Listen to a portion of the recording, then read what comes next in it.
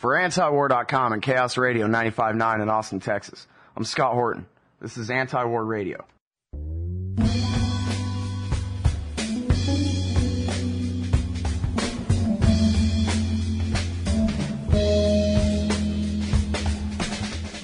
So the big news is that Karl Rove is putting out a book, or has put out a book, saying, yeah, we lied you into war, but it was an accident. It was bad intelligence. We never would have done the war if we didn't think that Saddam Hussein was stockpiling weapons of mass destruction.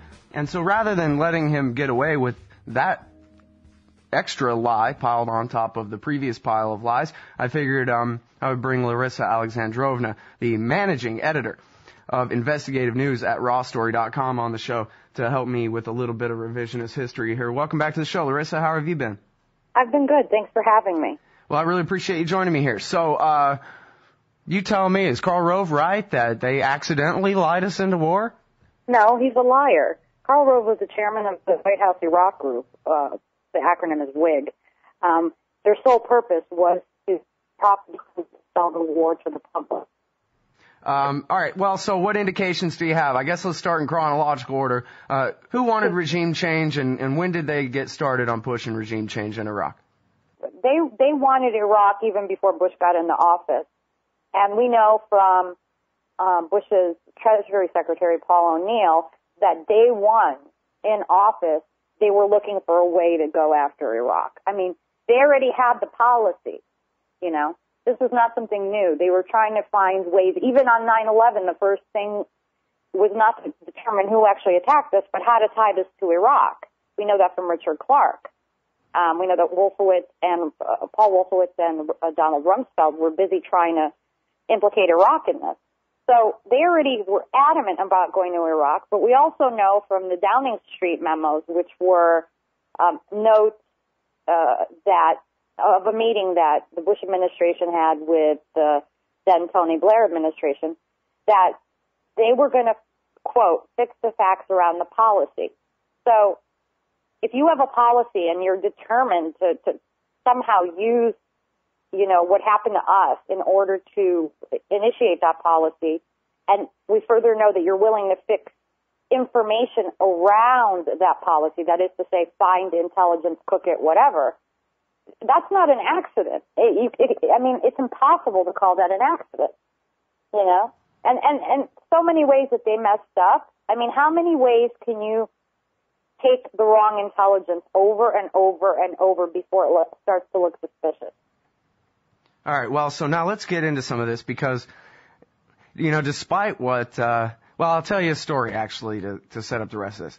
I know a guy who I hadn't known him in a long time, and I knew him again, and I had a talk with him, and this guy was like, it was like reading Glenn Reynolds' blog for 4 years straight or something. It was like every single lie and every single bit of mis and disinformation put out by the Bush government about what they were doing with Iraq. This guy had completely memorized and knew it as well as you know the truth, Larisa, and had this whole thing where, well, the weapons are in Syria and just every little bit of it. So it occurs to me that that's kind of strange in the age of the internet when for years and years in a row now we've known the truth. There's been tons of reporting about the Office of Special Plans, for example, and the neocon cabal inside the Vice President's office and the Pentagon and et cetera like that. So, but there are still people who believe that George Bush was basically right, but the Syrians got the mustard gas now or something. Well, I mean, there's people who believe that Iraq attacked us in 9/11. You know, you're never going to correct all the misconceptions, especially when Fox News and those kinds of outlets are working so hard to make sure that that misconception stays. Yeah. You know? Well, so let's go through in detail about what these different accusations were. Let's start with what Bush was ending with in that clip from his Cincinnati speech from, I think it's October, November 2002, about the unmanned aerial vehicles. What intelligence did they have about that? Did they know they were lying about that? You know, I don't know if they know they were lying about that. That's a hard thing to answer. I mean, there are plenty of people who would say yes. That's not something that I have direct sources on that I could say, you know, without doubt that yes, they knew they were lying. It wasn't accurate, but they were lying. Also remember that in I think February 2001 it was, we started massive bombings of Iraq already. So, right, 3 weeks after Bush took the oath. That's right. So, and, if there were these unmanned, drones and this and that and the other thing, why wasn't that brought up then? Well, and in fact, in the spring and early summer of 2001, Condoleezza Rice and Colin Powell both gave statements on the record that anybody can find on YouTube. Maybe I'll try to cue those up here. Saying that, well, we have Saddam Hussein in a box and we've degraded his military far below what it was in 1991 and he doesn't threaten his neighbors and we're just going to keep containing him, basically. Well, it's not just him either. Everybody knew. It's not like there was doubt. There was no doubt. Every reputable intelligence agency had warned us. Our own intelligence agencies has had debunked every one of the pieces of so-called evidence we had, whether it was the drones or the aluminum tubes, the uranium forgeries, you name it. Our own people shot it down. And yet the Bush administration at every turn would look for that one not remotely credible source they could use to say, aha, but see, this is the intelligence we're going to go with. Right. And, while the American people were telling each other, basically, doing their Mina Bird thing from watching TV news, and saying to each other, well, the president has secret information that we don't know about, and so, but we're sure he wouldn't just bluff, and he must be telling the truth and whatever. In fact, it wasn't just the CIA who debunked the aluminum tubes. For one example, it was Knight Ridder. It was Jonathan S. Landay and Warren Strobel and the guys over there at Knight Ridder newspapers. And in fact, even in the Washington Post, and this is something where, if it runs on page A34 in the Washington Post, that's one thing. If it's the top headline that day on antiwar.com, that's not up to their discretion. And so I remember in September of 2002, there was a whole run of stories, including even the Washington Post, that said that every expert at the Department of Energy, at the Bureau of Intelligence and Research, which is the State Department, CIA, intelligence agency, basically, and most of everybody at the CIA say that these aluminum tubes could not possibly be for centrifuges. Well, wait a minute. It's not just even that. It's the IAEA. It's British it's MI6, British intelligence. It's German intelligence. I mean, it's really very simple. I mean, let's say you have 20 people telling you that the Earth is round, and you've got one person telling you, well, the Earth is really flat, and that one person has a financial interest, let's say, like the curveball. And at every turn, in every instance where you have 20 to 1, you always pick the one. It's really that simple. You know what I mean? It doesn't matter how many agencies told them. It doesn't matter how many people knew. It doesn't matter. None of that matters. The fact is that at every turn, they chose to go with, for the lack of a better term, the minority report. In this case, the one. Right. 20 agencies versus international versus the one questionable source. And they did this over and over and over, and that's deliberate. Yeah. You may mess up once, but when you do something over and over and over, and it's clear that you're constantly trying to choose something that will fix the facts around your policy, then it's clear that this isn't an accident, that you're deliberately manipulating things in order to write the narrative you need to go to war. Sure, yeah, especially when you're talking about things like the aluminum tubes that had been publicly debunked in the press around the world for months. 6 months, 7 months before the invasion even started, on the premise that, well, these aluminum tubes must mean that they have a nuclear program. I mean, that to me is especially outrageous when their bluff has already been called and they still use the same bluff. Well, I mean, the IAEA basically laughs at the Niger forgeries because there's such obvious forgeries, and yet the same month we attack Iraq. I mean, the IAEA very publicly said, oh my God, this is what you're using to say that, and they pointed out just how absolutely ridiculously and sloppily fabricated it was, and our response, we go to war.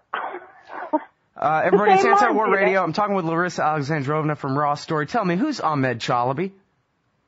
Oh God, he's a con man. He's an Iraqi con man. There's a lot of speculation that he's likely a double agent for Iran. And basically, he's the one, where I was saying you have 20 agencies and then there's one less than credible source. We used him at every turn, and he was head of this, American right-wing fabricated Iraqi National Congress. Isn't it the case that the CIA had basically given up on him and cut him off, and so then he went to go work for the DOD, and this is where we start getting into the neocon faction here. Let's talk about who these American Enterprise Institute and Washington Institute for Near East Policy guys that ran this thing. Well, essentially, during the Bush years, the CIA, in my opinion, served the role of looking, basically taking the fall for everything. That was their only purpose, whereas the DOD actually engaged in what are usually CIA activities and running that little show of extracurricular sort of illegal activities.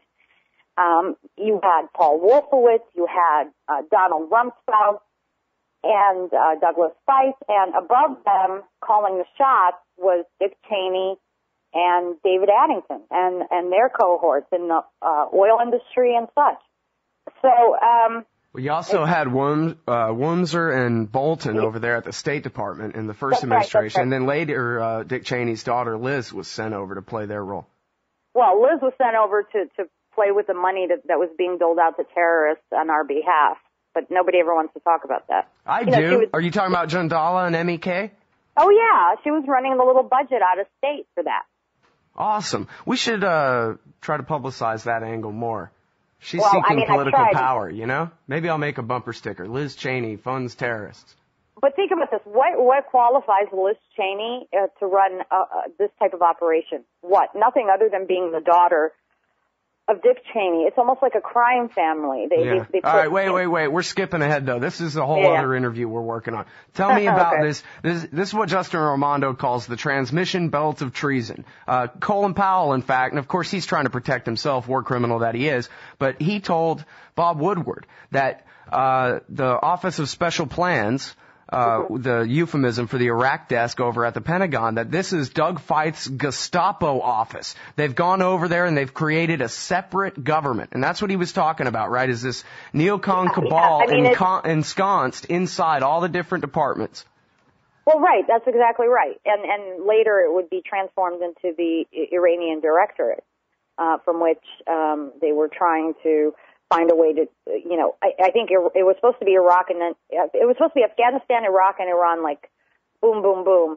But we got so badly, these guys got Iraq so bad, and they were so exposed by their lies and all that stuff, they were unable to complete the Iran element of it. But they had already started working the Iran angle, trying to tie Iran to uranium smuggling, trying to tie Iran to terrorism in Iraq against our soldiers,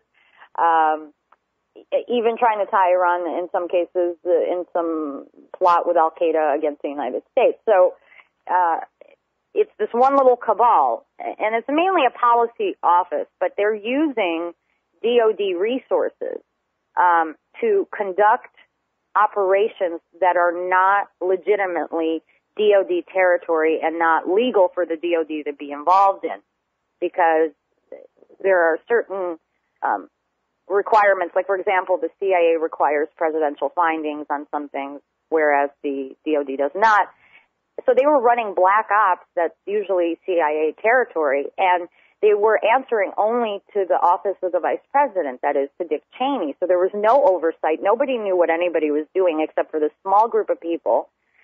And, some of these people are graduates of the Iran-Contra scandal. So, they've already, we forgot another player, Elliot Abrams over at the National Security Council. Ah, good call. Not forget him. Yeah. So, you have essentially a very tightly controlled mechanism that's conducting illegal activities, reporting to Dick Cheney, and working for a budget that nobody has oversight of, and, actually cutting out every other agency that should be legitimately involved. Well, I was going to ask you about Ariel Sharon's influence here, because Julian Borger, James Bamford, and Robert Dreyfuss have all reported that They had their own little office of special plans over there in Ariel Sharon's office. I guess they sort of had the same problem with the Mossad that the Americans had with the CIA, which was they'll lie but not quite good enough for our purposes. And according, I think, to Dreyfus's reporting, actually to all three of their reporting there, they say that they were actually manufacturing bogus intelligence in English for funneling into the same stovepipe here. Yeah, well, I mean, they're not the only ones. The Russians were also fabricating God knows what. Everyone's fabricating intelligence. You know, the Russians were fabricating intelligence to help the Americans start a war with Iraq? No. Oh. No, their focus was to make sure that whatever happens in Iran, they had complete control over it. Mm-hmm. But I'm going off on a tangent. What I'm trying to say is that you've got essentially what I call an intelligence laundering market. And, you know, that's why you have experts review the intelligence coming in, because you don't know if it's questionable, who it's coming from. And in most cases, you know, and yes, you know, Ariel Sharon and his little cabal is very similar to our structure here, but it's not unusual because you find that in a lot of administrations. Look at Tony Blair, same thing. You've got MI6 saying no, and Tony Blair saying, and his little cabal saying yes, and right. Then when it all comes out, he blames MI6. Cheney and Bush blame CIA. Sharon blames Mossad. Yeah. You know? Well, in fact, I guess Sharon didn't even need to blame Mossad because his role was never really that publicized. But Anders in the chat room points out that it's come out at this Chilcot inquiry over there in England that there were Israelis at those infamous Crawford meetings where the memos about the Downing Street memos about fixing the intelligence around the policy came down. Well, and there were also Saudis. And the meetings about the various meetings in Rome and in Paris that involved the Niger forgeries had the Saudis, they had, I think, Pakistani intelligence, the ISI, and Italian intelligence. That in and of itself, I don't know if that means anything per se. And remember, Israel is an ally of the United States, so Britain and Israel are both allies, so it makes sense that they're at the meeting. I think it's not as damning as it can sound. You know what I mean? When you take into account that we were talking about allies. It's like Britain and the U.S. had meetings with Polish intelligence, you know. Yeah, except there was no clean break paper written for the Poles about how our first effort needs to be getting rid of Saddam Hussein. Yeah, but Israel didn't want Iraq. Israel always wanted Iran. They don't care about Iraq. Iraq was not a problem. Iraq was America's baby, not Israel's. And well, it does sort of seem like Sharon said, we'll help you lie the people into war with Iraq if you promise to hit Iran next. Well, that's why I keep saying that my opinion is that it was supposed to be a drive-by shooting kind of thing, 1, 2, 3, you know. You hit Afghanistan, you don't finish it. You go to Iraq, you don't finish it, and you know, at each stage you declare victory, and then you go right to Iran. And, you know, they were able to leave Afghanistan in entire disarray because Afghanistan is already in disarray, and so nobody was really going to expose that as much as they were with Iraq. You know, mission accomplished. What mission accomplished? You've got sectarian violence, you have all this stuff going on. You know, whereas in Afghanistan it's much more like the Wild West, so it's hard to say who's fighting who, what's going on. Do you think that Dick Cheney and Richard Pearl and Paul Wolfowitz ultimately were the Ayatollah Khomeini's useful idiots? There was a CIA and a DIA report that came out that said that they went back over all the evidence and looking back over 10 years or something, they convinced themselves that not only did Ahmed Chalabi tell the Iranians, it must have been Feith or somebody who told him, that the Americans had broken all their codes, but actually they think, as I think you said, a possible double agent, that he was a possible double agent that maybe lying the American people into war with Iraq was all about Khomeini trying to get back at his archenemy Saddam Hussein, and that America's war was really all about what the Iranians wanted. Well, Never mind Ariel Sharon or Dick Cheney or anybody else. They're just puppets on his string. Well, this is what I've been saying for years. You're talking about a chess player and a checkers player. You're talking about guys with a lot of hubris and very little understanding of strategy. and a complete disregard for international laws and such. So by the very nature of what they're trying to achieve, they have to rely on really shady characters, okay? And they're not very good strategists, but they're very arrogant. So they're the checkers crowd. And that's Dick Cheney and his gang. And then you've got Iran. And they play chess. And they're very patient, okay? And they're very careful. And regardless of their, insane leadership out in public, the reality is he doesn't run the country. They're very patient. They're very careful. And from day one, I kept saying, if you attack Iraq, you are giving Iran a gift. And I think Israel was very much concerned about this as well, which is why they likely agreed to join forces on Iraq, provided that there would be no threat to them from the Iran side. So it's funny. I remember when people thought that Kissinger was a double agent for the Soviets. And it's funny now when you think that, wouldn't it be interesting if Cheney and those guys were really, knowingly or unknowingly agents for Iran or the Saudis or, any number of, look at all the people who benefit. It's not us. Right, yeah. Well, it's everybody but the American people and the Iraqi people who benefit, it looks like. And maybe the Turks. And it's not Israel either. Israel's put in more danger and is under more scrutiny now because, there's misconception that it was Israel that drove the United States policy in Iraq, which isn't true. They were always interested in Iran. So you've got Israel that fails, you've got Britain that loses, you've got the United States that loses, but look at Iran and Russia. Iran, Russia, and China. Well, I think, wouldn't you agree that the Israelis actually did benefit from a stupid point of view, that is to say a Likudnik point of view, and that the largest single Arab state and would-be most powerful Arab state has been smashed. And even if the even if the Iranian-aligned Shiites end up dominating the country, they still mostly only dominate their part of the country, and I guess including Baghdad, but they don't control Anbar really. And Iraq has kind of ceased to exist, wouldn't you say? Yeah, but that's the thing. Iraq was keeping Iran in check in some ways, and by eliminating Iraq or but you're being smart. I'm asking you to be a Likudnik for the purpose of the, because, I think anybody would agree that all of this policy is bad for Israel. Every single bit of it is bad for Israel, but that's not what Richard Pearl thinks, is what I'm getting at. Yeah, but Richard Pearl doesn't work for the Israeli government in terms of decision making. I think what you're talking about is you have to remember that as powerful as Israel is, it is still a client state of the United States. And it doesn't have a lot of choices. If the United States says, look, we're going to war in Iraq, then Israel's going to have to be on board. But Israel can demand, and likely did, that if they do that, they have to ensure that they take out Iran too, because then Iran's left standing as a serious threat. So I don't think they had much choice. They are a client state, so they're doing what they're told by the, colonial master, in essence. Yeah. In terms of Iraq, not Iran. America was driving the Iraq train and Israel was driving the Iran train. So, but what I've always thought would be interesting is, the biggest winner out of all of this is Russia.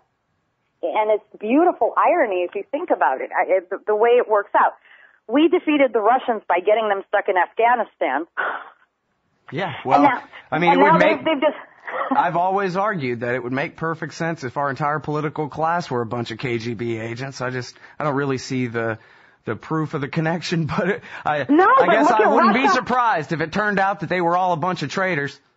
Well, I'm vehemently anti-Putin and his gang. Violently, vehemently, And the thing is, if you look at what's happened, it's remarkable. You've got a totalitarian government in Russia that's looking like the most beautiful democracy. It's got the world respect. Putin is the sane one. And here you have what was legitimately a democracy look like the Soviet Union. Yeah, and we have lost all the money. We've lost our military has been incredibly degraded. Our country's falling apart. People are in poverty. We're becoming the Soviet Union. And to me, like if if I was Russia and China and I wanted to create a new bloc and destroy the United States, I would create a trap in the Middle East to do it. You know? And yeah. This is part of why I've always said, I almost wonder if the Russians aren't involved in some of this really elaborate, siphoning of, funneling of intelligence and such. Well, they could be, but if I was Vladimir Putin, I'd probably just be sitting back and laughing and keeping my hands out of it.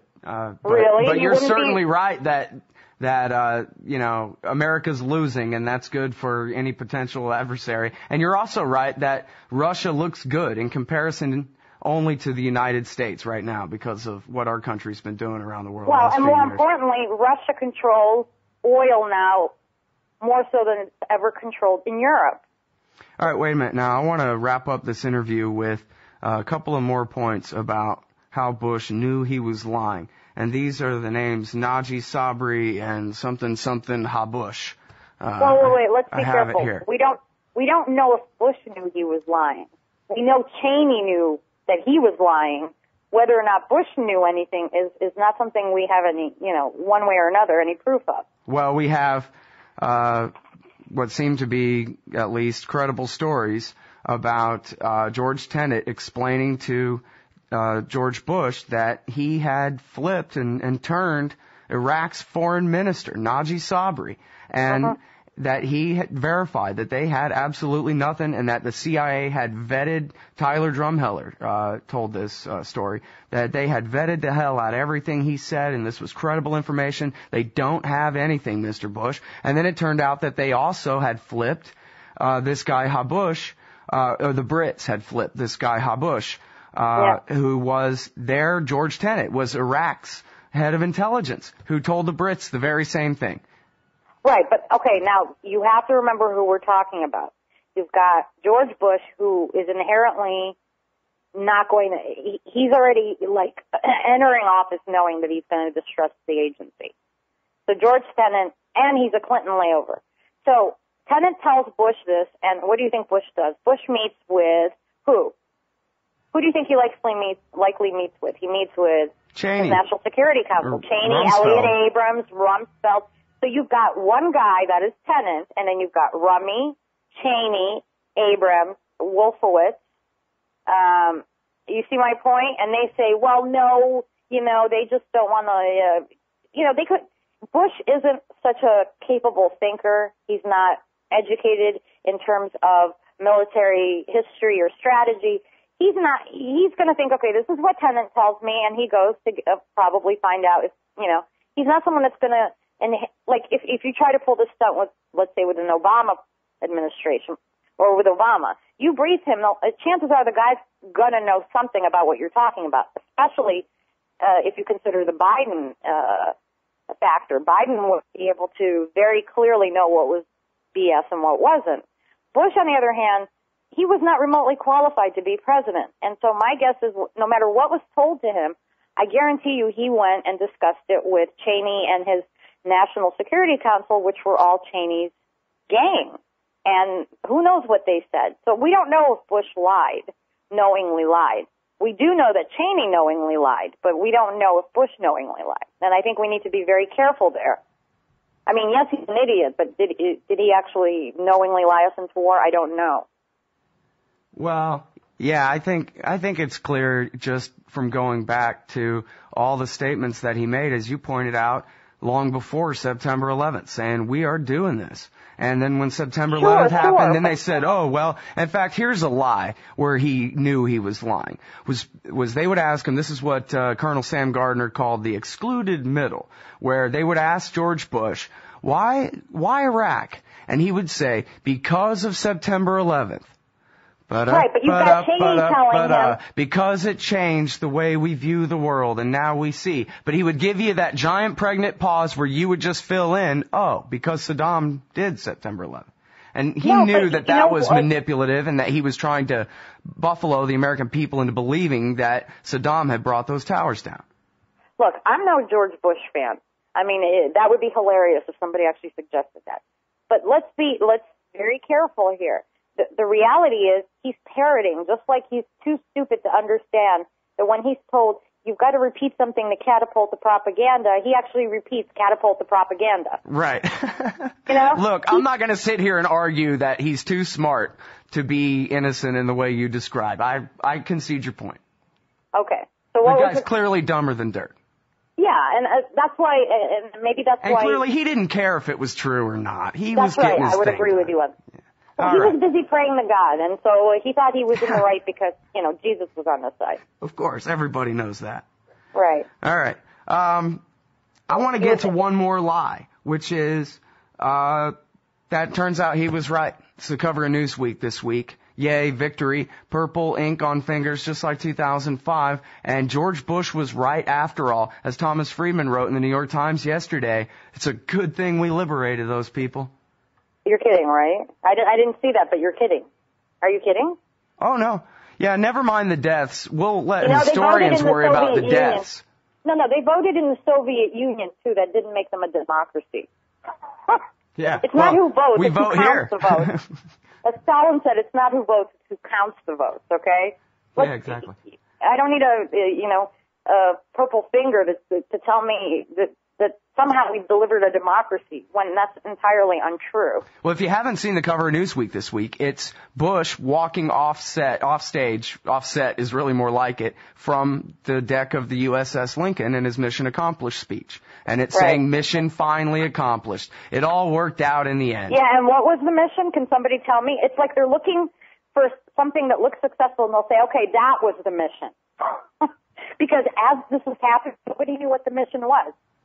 I'm pretty sure that the mission was just taking those pallets of cash from the Federal Reserve and running. Okay, I tend to agree with you on that, and also, I'm just jealous though, because I wish I had a pallet of cash. I wish I had a bailout, but that's no. But what I'm saying is, think about this: for the entire presidency, nobody knew what the mission was, right? And yet, they see something positive and they go, "Aha, that was the mission. It's accomplished."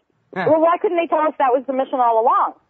Yeah, well, it makes perfect sense, and maybe we ought to just follow the Tom Friedman model ourselves and leave all the bad parts of the historians to worry about, and maybe we should just declare victory and go. The problem is we don't have the luxury of allowing the historians to fight over it because there is so much propaganda that it's impossible everything's become opinion. Like facts are debated as though they're opinion. No, the earth is round. No, the earth is flat. Yeah, after all, Bush, in his exit interview, said, look, we had to invade because Saddam would not let the Iraqi inspectors in. And Charlie Gibson said, wow, yeah, I guess you're right. I don't remember what 2003 was like, so if you say so. And then that was it. He won. Even though they were there. I mean, what I'm saying, as long as you can, you're talking about a very lazy, in some cases, more sinister type of media. You're talking about an attention span for the public that, American Idol is basically the longest thing they'll watch. And you're talking, so it's very easy to sort of change things now so historians have a different perspective. Like, have you seen these billboards people are talking about where it says, do you miss him yet? And it's Bush. Yeah. Yeah. And nobody knows who put that up, but suddenly, people are using those billboards as, see, we do miss him, even though if it's like me saying, okay, take a photo of me, put it up, and then have someone go point to it as proof of, that people miss me, even though I'm the one who put up the photo. Yeah, of course. Yeah, I'm sure it was his friends at Clear Channel, who, of course, are the ones who made him a millionaire in the first place when they bought the Texas Rangers from him. Well, in any case, what I'm saying is I don't think in this day and age where everything is being allowed to stand, where all you have to do is apologize, but the record isn't corrected to the point where people still think that Saddam Hussein attacked us on 9/11. Yeah, to the point where even I got to sit here and scramble and send emails and make phone calls to try to remember the names Sabri and Habush. Well, even if you don't remember the names, you do remember the facts. You don't have to remember that, what number President Abraham Lincoln was to know that he gave the Gettysburg Address. Yeah. You see what I'm saying? You don't have to remember every detail, but I do, but you're right. Yeah, I see what you're... As you just pointed out, the whole Gibson interview, the fact that Bush is allowed to say that as though it were fact.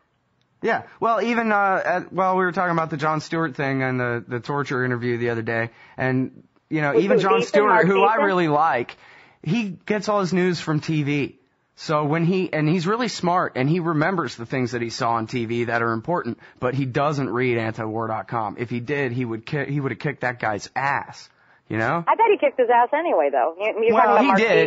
He did, but man, if he was a regular reader of Glenn Greenwald's blog, it would have been an entirely different interview, if you know what I mean.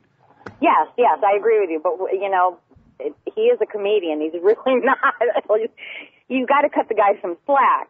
I will say this, though.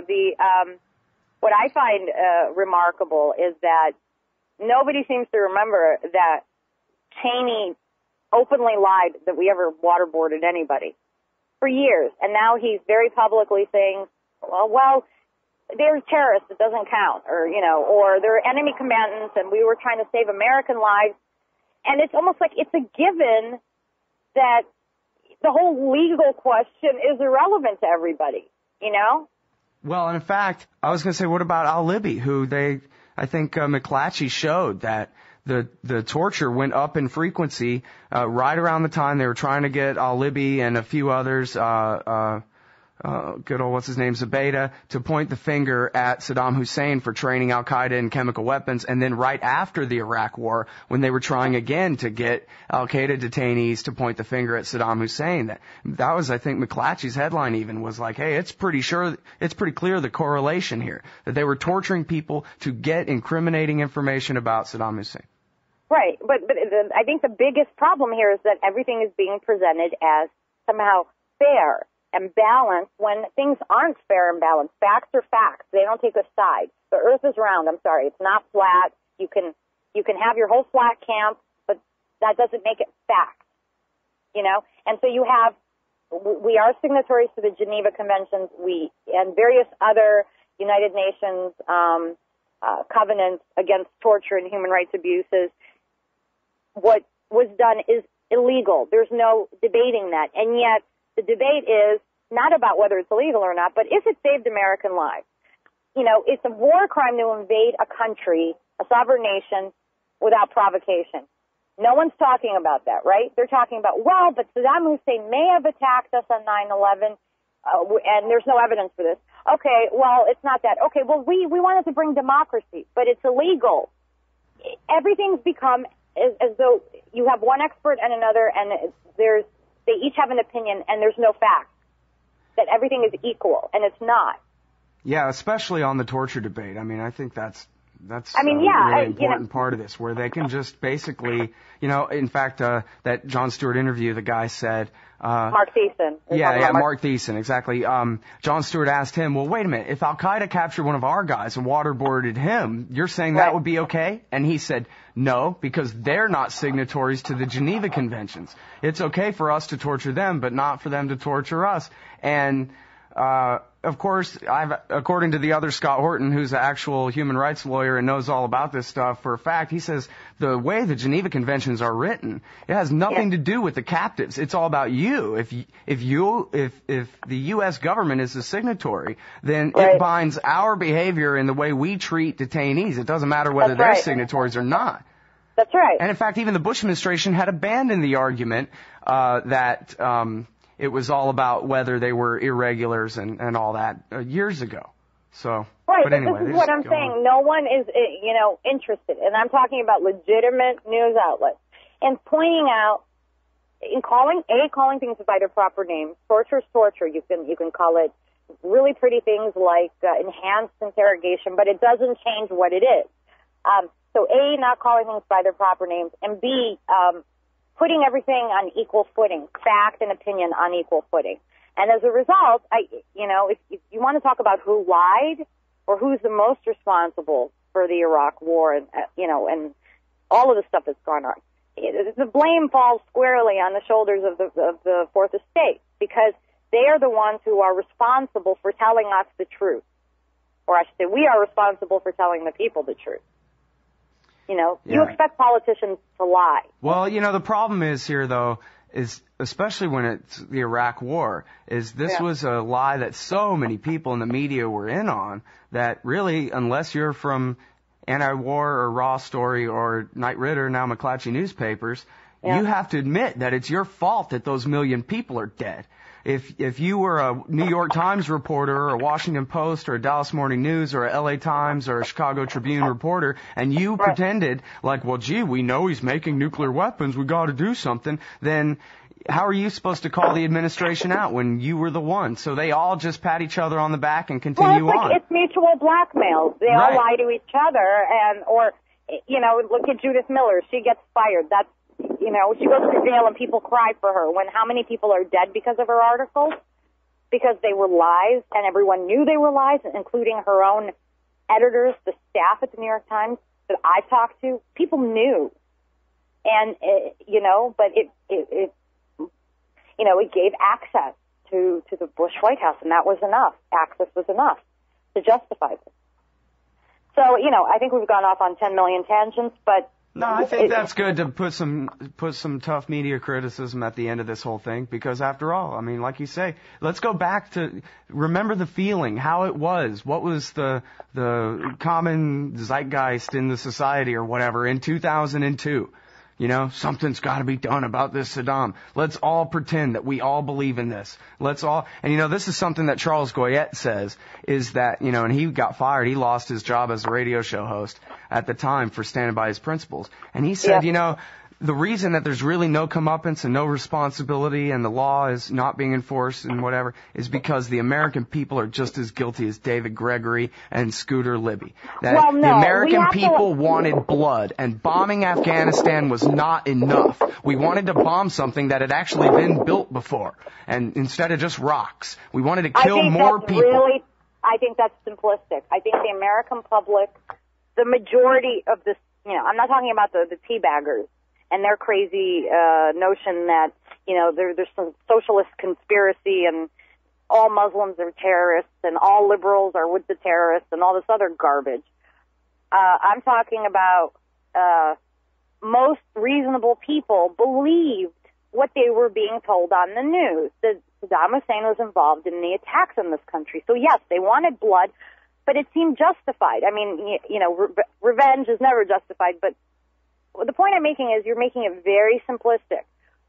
The public was misled. I don't know if you can actively blame the public. Now, with everything out, and so many people know enough now, the fact that there's pressure to prosecute them is where the public should be held accountable. But in the build-up to the Iraq War, I don't think the public can be held accountable for believing not only in the government, but let's put that aside, believing in the press, that the press would tell us the truth. I just think it's very simplistic to put it on the shoulders of the public in the build-up to the war.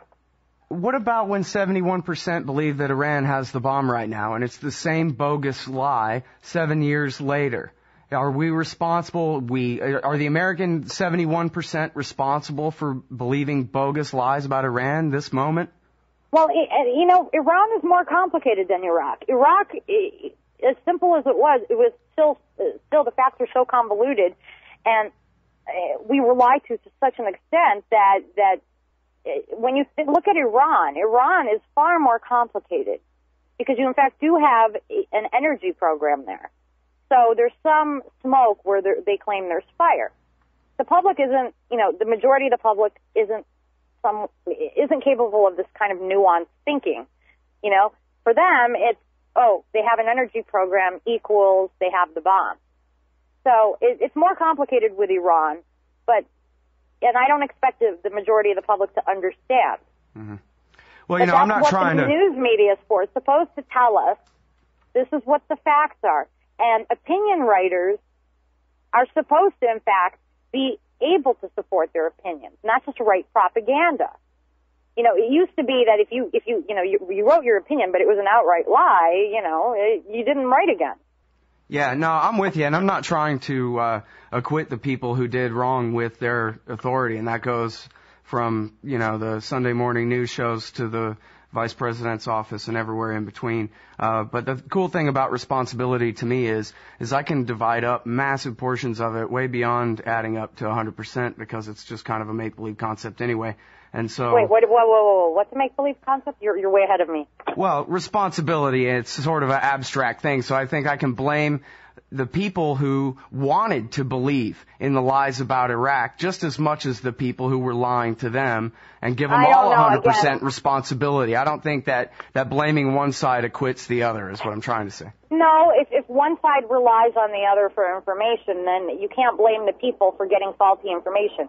As I said, you can hold the public accountable after the fact because now we know that they tortured, okay? And Dick Cheney, and he's doing this on Fox News, so the Fox News viewers know.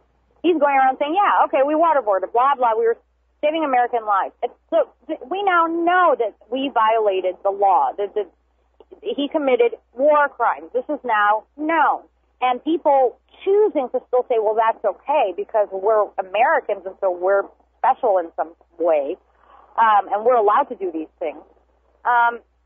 Now you can say, okay, now the public can be held accountable because they know and they're still standing behind this. But as there's a build-up to the war, and, it's not like the public is seeing classified information firsthand. They're relying on media accounts. And you also have to remember that the Bush administration was absolutely aggressively engaging in fear-mongering. There were orange alerts and red alerts and blue alerts, you name it. Every other day there was an alert, there was a terrorist attack coming. They were about to kill us all. I don't know if you remember the level of panic they were trying to instill in the public. I absolutely do. And the thing is, I'm glad we're talking about this. I'm not sure how useful it is to other people, but it's very interesting to me. Because, see, my thing was I was driving a cab at the time. So I was able to talk with people who just weren't interested in the facts at all. They wanted to kill those people. They would bend over backwards to say, well, the president knows, and we'll just go in there and get Saddam and get out. And the UN sucks because they're not proactive enough. We have to do this. And at the same time, 10,000 something people came out to protest in Austin, Texas. And they knew better. Cover it. They knew better. The news didn't cover it. Well, I know the news didn't, but I'm just saying if that many people knew better, then no one else has an excuse. That's not true. You're talking about people of different access to information, different intelligence, different education. And what I'm saying is, what do you think, that these people you talked to woke up one morning and latched on to Iraq or Saddam on their own? No. That was put into their heads. Because I agree. Obviously, this whole thing is Dick Cheney's responsibility. If it's got to go on one person, it's him. But absolutely, I would say George Bush for having the hubris to think that he could be president and then being president and refusing to acknowledge that he made mistakes. He deserves the blame too. Whether he lied or not is irrelevant. What is, important here is that he knows now. He's out of that bubble. And to not come forward and say, I made mistakes, I listened to the wrong people, blah, blah, blah. He has yet to do that. He has yet to apologize. And as far as I'm concerned, he now is as guilty as though, as if he didn't willfully and knowingly lie. So, yeah, it rests with them. But you expect politicians to be crooked, but you don't expect the press to be crooked. You expect them to take risks, to protect sources, to go to jail for their sources in order to tell you the truth. Well, and as we've talked about, there was enough good reporting to contrast against the bad reporting from back then. I mean, again, I'll mention the guys at what was then Knight Ridder, who now all work for McClatchy, but especially Landay and Strobel. I mean, these guys debunked every bit of this before the war, and they're news reporters. They weren't debunkers. They weren't opinion writers. They were reporters, and they were just saying, look, we're talking to our CIA contacts, and they're saying this is all a bunch of bunk. And they were called liars because, well, if the Washington Post and the New York Times don't have it, these guys are lying, Yep. They're not credible. And the fact that they were able to stay on the story, I think, is credit to the editors at McClatchy or Knight-Ridder or whatever. Yeah, absolutely. Because anywhere else, they would have been pulled off the story because nobody else was able to verify or unwilling to verify what they were writing about. That's everybody. That's Larisa Alexandrovna, managing editor of investigative news at RawStory.com. Appreciate it. Bye. Oh, yeah, and everybody check out the Path of War timeline at RawStory.com as well.